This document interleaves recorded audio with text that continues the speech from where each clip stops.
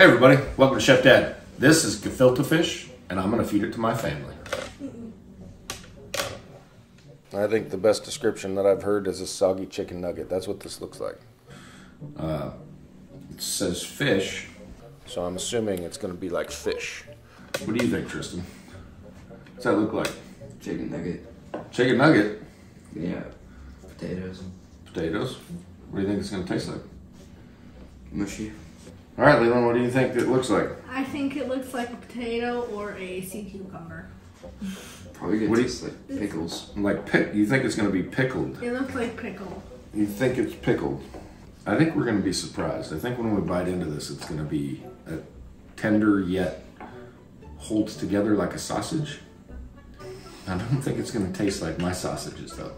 Now we're gonna crack this open, and I'm gonna smell it first. It smells like cabbage and cat food.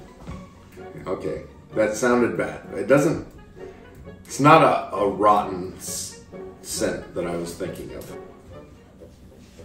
It smells bitter.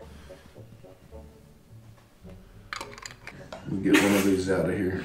Oh, look at that glistening thing. Does anybody want a carrot? There's a carrot in here too. It's definitely firmer than I thought it was gonna be. 1, 2, 3, bite.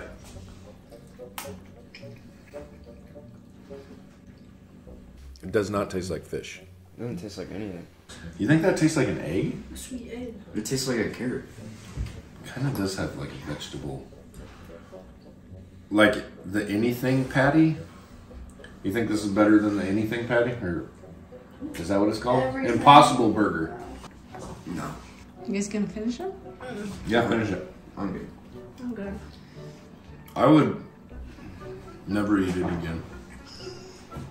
I'm glad that this is not what we're eating for dinner. Yeah. Tastes like somebody put canned carrots with Spam in a blender and then compacted it again into a jar of jelly liquid. Well, I'm never gonna have it again. It's better than dark chocolate. Anybody that is really hungry, there's a meal for you.